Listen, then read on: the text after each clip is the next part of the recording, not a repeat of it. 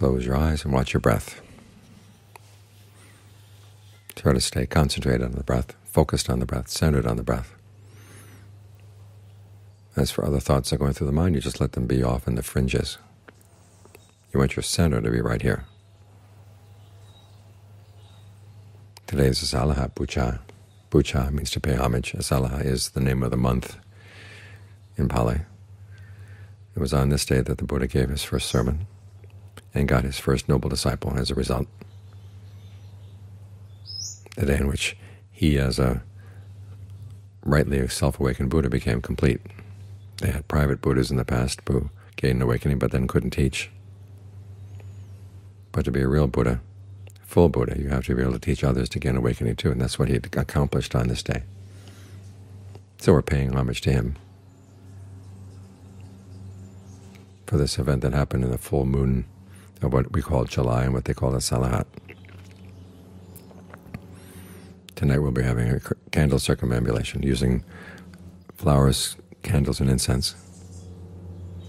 But that's what the Buddha calls homage with material things. There's also homage to the practice, and he said that's true homage. If you really want to show respect for the Buddha, you put his teachings into practice. He didn't gain awakening simply so that people would give him flowers and candles and incense. He gained awakening so that other people would be able to gain awakening as well. All that work he went through, all those many aeons, it was for this, that we practice. So when we're practicing generosity, practicing virtue, practicing concentration, meditation in general, that's the best way of showing our respect for the Buddha.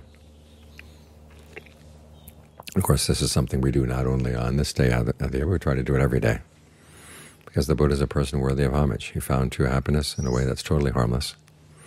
He taught others how to do that too. As you respect your desire for true happiness, confirm that yes, you can do it.